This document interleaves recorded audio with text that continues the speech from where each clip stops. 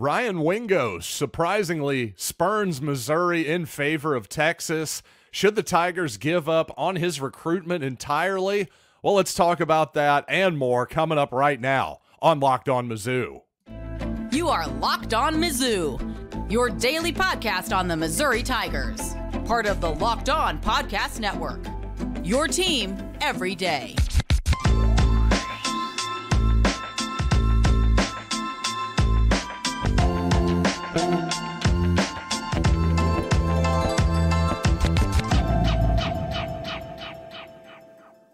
Hey, all you true sons and daughters, I'm John Miller, your Mizzou mafioso and the central scrutinizer of Missouri Tigers football and basketball. And these days, every new potential hire can feel like a high-stakes wager for your small business. That's why LinkedIn Jobs helps you find the right people for your team faster and for free. Post your job for free at linkedin.com/LockedOnCollege. Terms and conditions apply. And I suppose there should have been a terms and conditions apply or a card subject to change for you WWE fans out there. Something like that for Ryan Wingo's press conference yesterday, because I think a lot of Missouri fans, like me, your central scrutinizer, certainly was expecting Ryan Wingo to commit to the Tigers yesterday. Now, if you're a Power Mizzou subscriber, you really follow recruiting and all the rumor and innuendo closely out there on the interwebs, well, there was definitely some smoke out there about Texas had regained the lead at the last hour there of recruiting in Wingo's recruitment, and, well, obviously that smoke turned out to be fire as Texas has apparently closed the deal. Now, it is, of course, important to point out, as always in recruiting, the ink is not dry. It's not final until literally the ink is dry on that letter of intent. I believe December 20th is National Signing Day this year. And actually, Ryan Wingo's father, I believe, even alluded to that fact that, hey, it's not over yet. So I don't know. Are the Wingos just playing all of us like a fiddle? It's quite possible. And here's the thing. I think a lot of Missouri fans right now are feeling a bit used. Were we used to get more money out of Texas? Is that where he wanted to go this whole time? Honestly, who the heck knows? You'd have to ask him yourself. But a lot of this there's some hurt feelings there, and if you were Eli Drinkwitz, I could see why this would be a little bit of an annoying moment for you. But at the same time, should Missouri give up on Ryan Wingo and just say, let's move on to different pastures? I would say absolutely not, because I had this whole episode actually recorded yesterday that is never going to see the light of day now because of what happened. Listen, I'll take you behind the curtain for a second.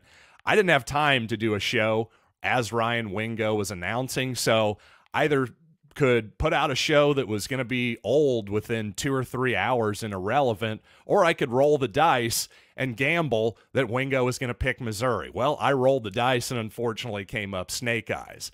But the point is, I had this whole opening about how Ryan Wingo being a second 5-star guy in one class for Missouri, man, that's a real needle mover and something that would have ripples on the recruiting trails for years to come. I really believe that.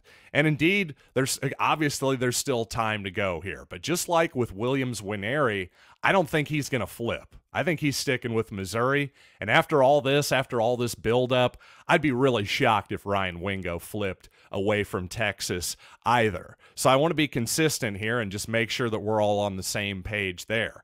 But at the same time, I just don't think if you're Missouri, speaking of things that have ripple effects, you can't just give up on somebody like Ryan Wingo either, because number one, not that many 5-star receivers, despite the fact that, hey, Missouri's gotten Luther Burden and Dorial Green-Beckham the last decade plus. Well, 5-star receivers don't come through your state every single year. That's for darn sure. So if you have a chance to get one, you keep pursuing them until the very end.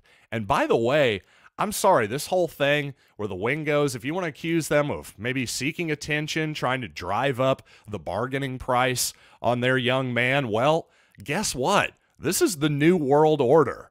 NWO. We talk about nasty wideouts at Missouri a lot. How about the NWO, the real New World Order, is that you got to get paid these days. NIL, if you can get paid hundreds of thousands of dollars, upwards of $1 million, perhaps multi-millions of dollars, when you're a high schooler, before you've even stepped foot on a college football field, well, you should do that. Quite honestly, when you look at it from that perspective, if he's just trying to drive up his value, if that's truly what's happening here, who could really blame him? Go get paid, young fella. It's just, it's too bad when obviously Missouri's on the losing end of that. But honestly, you got to adapt or die in this new world, whether you like it or not. So if you're Missouri, just keep playing the game, play it out. I don't think Missouri's going to get Ryan Wingo after all this pomp and circumstance here.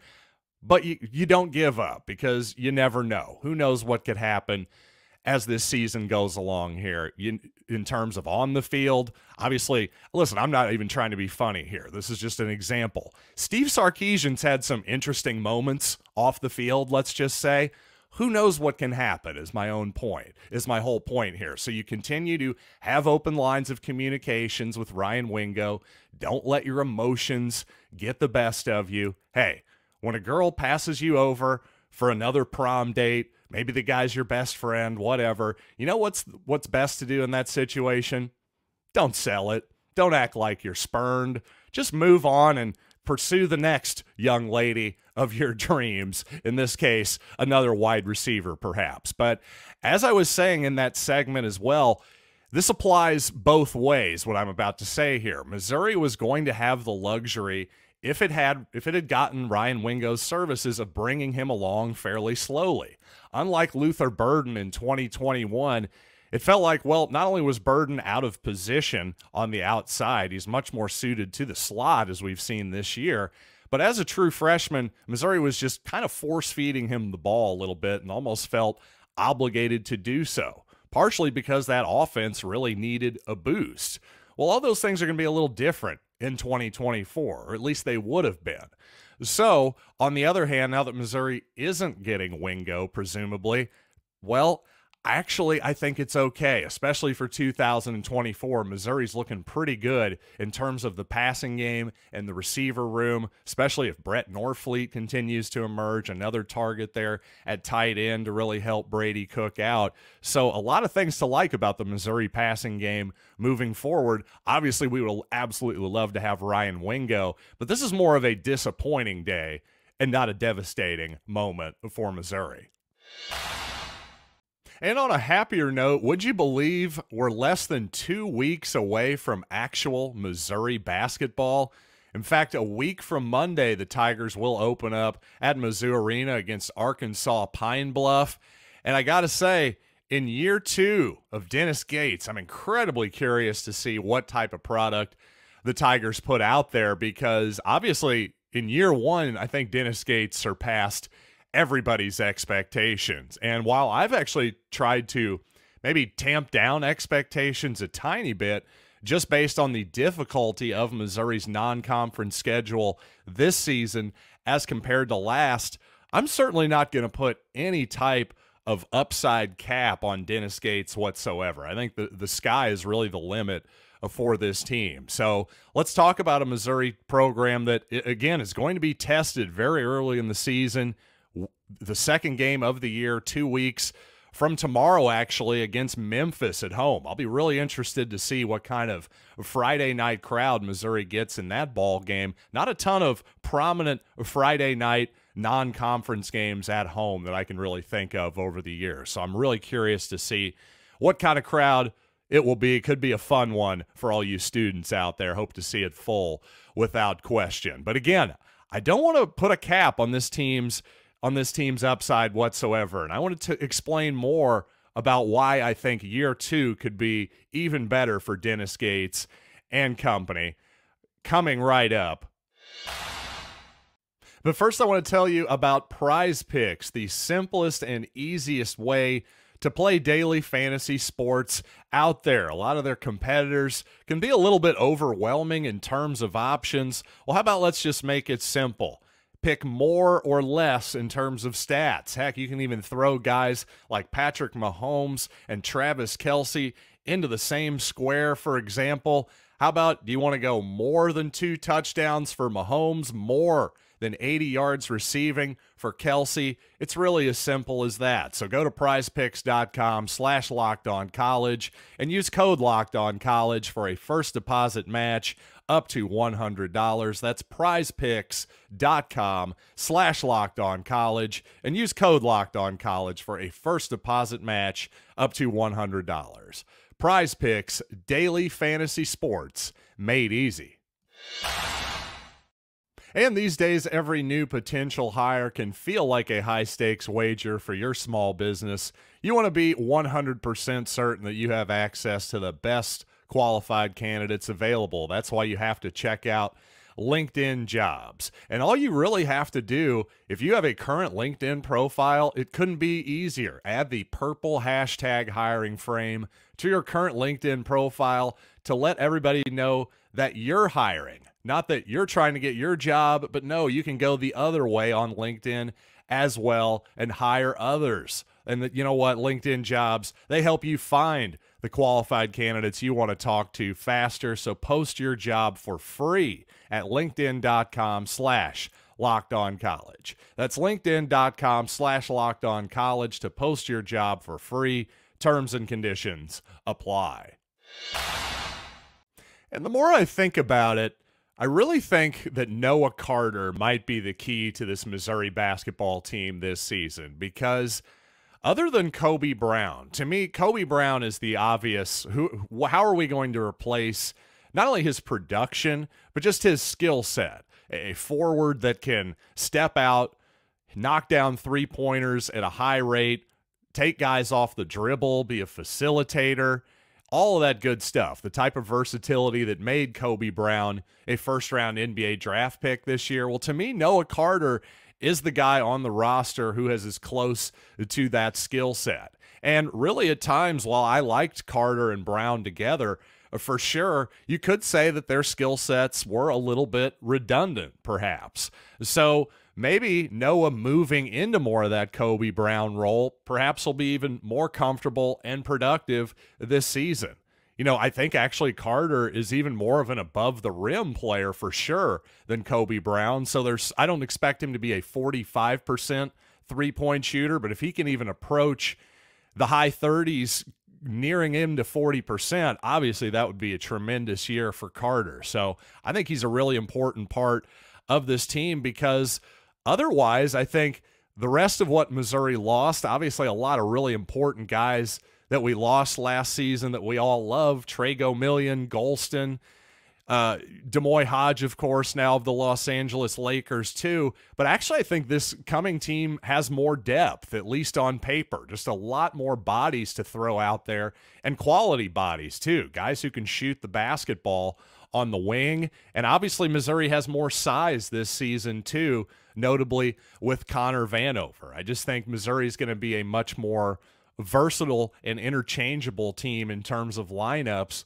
than they were last season. So when they'll be able to play small when they want to and play at hyper speed when they want to, but also the Tigers can be a very large and lengthy team if they want to be as well. I think it just depends on which of the lineups meshes best, and of course what matchups you have from night to night in the Southeastern Conference and in the non-conference schedule as well. So to me, this Missouri basketball team this coming season, as I've said, hey, if they win 22 games this season instead of 25, I think that'd be a great season and could be absolutely as good as the one last year with 25. You just got to kind of put it all into context.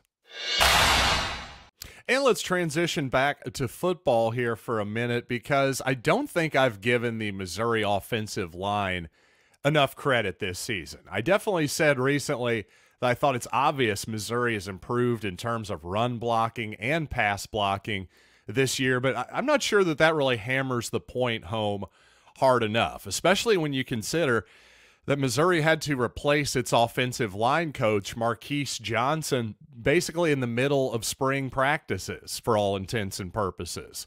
less than ideal timing, for sure. Marquise ended up following a former Missouri defensive coordinator, Ryan Walters, to Purdue, where he is now the head coach for the Boilermakers. So for Eli Drinkwitz to be able to find Brandon Jones, bring him over, and for Jones to be this successful this quickly with this offensive line, it's really pretty astonishing. I don't know what odds you would have given the Missouri offensive line looking this improved so far. And yes, while at times the penalties have been too much for the line, no doubt, there have been some bad snap issues at times where the snap comes early before Brady Cook is ready for it, more specifically.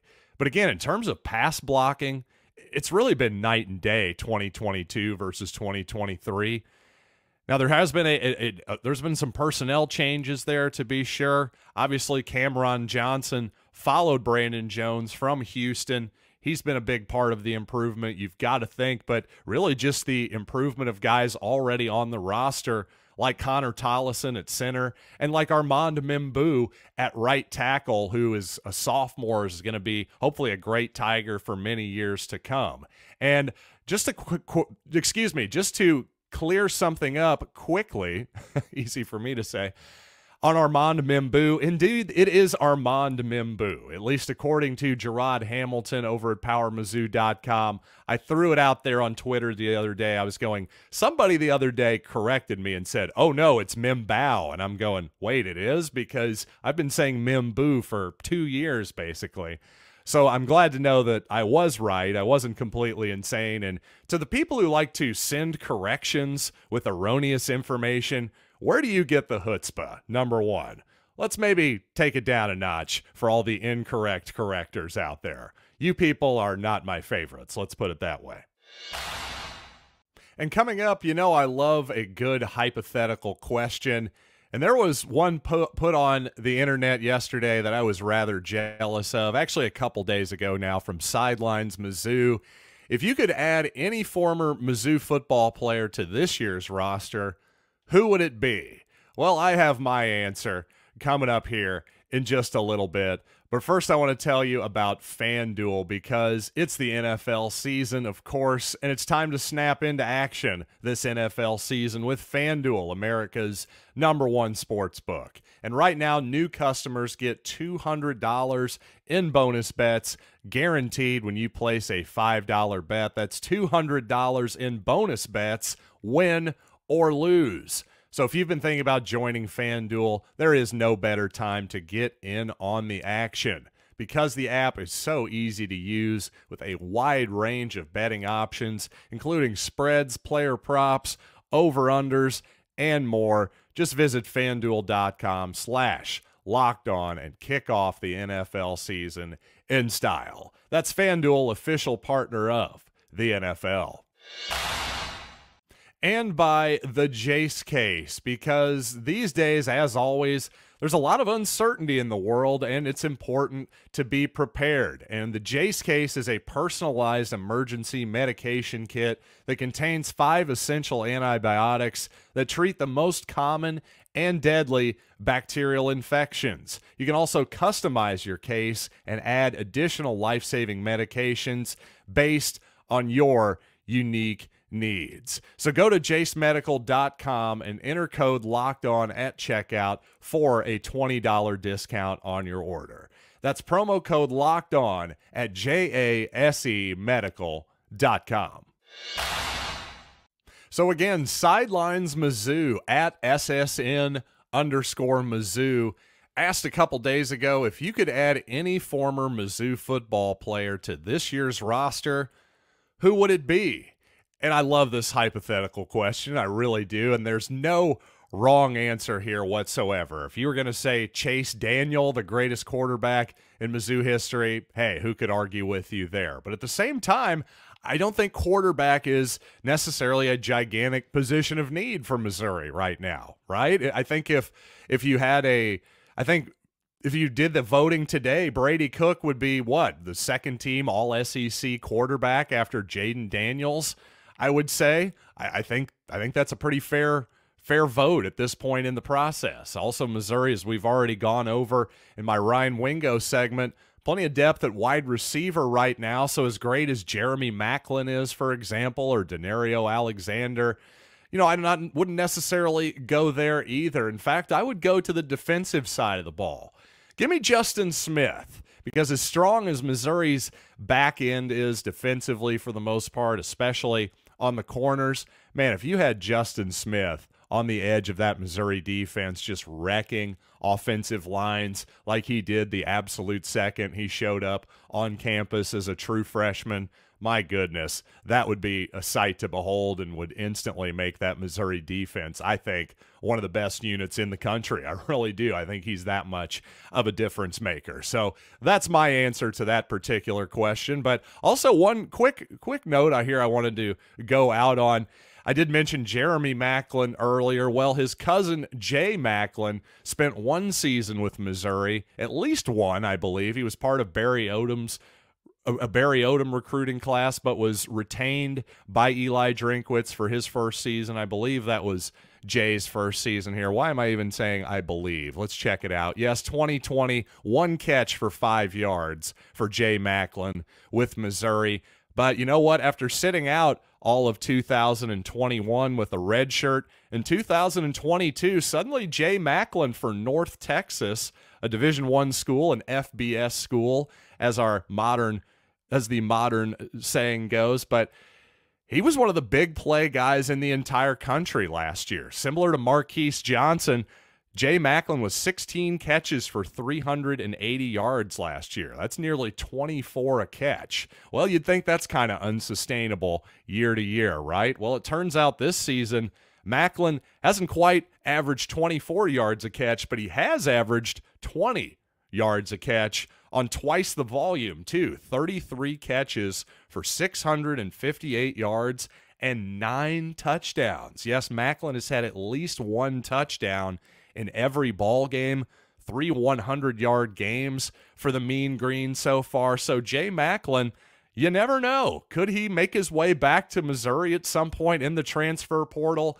Hey, this isn't a prediction by any means whatsoever, but it certainly isn't without precedent that a guy could come back to his old school. Unlike Steely Dan, I think maybe Jay Maclin could come back to his old school. But you know what? Thanks for joining me, as always, here on Locked On Mizzou. Appreciate your patience here if you're an everydayer, because I know I dropped the ball on Tuesday, didn't get a show out, and unfortunately Wednesday, well, I had one in the can, and Ryan Wingo, he done kicked me in the groin. What can you say? That kind of messed up all my plans here the last couple days, but darn it, I pulled through anyway, didn't I? And thank you for pulling through for me, and keep listening to this show. I really appreciate it. So until next time, I am John Miller, and thanks once again for listening to Locked on Mizzou.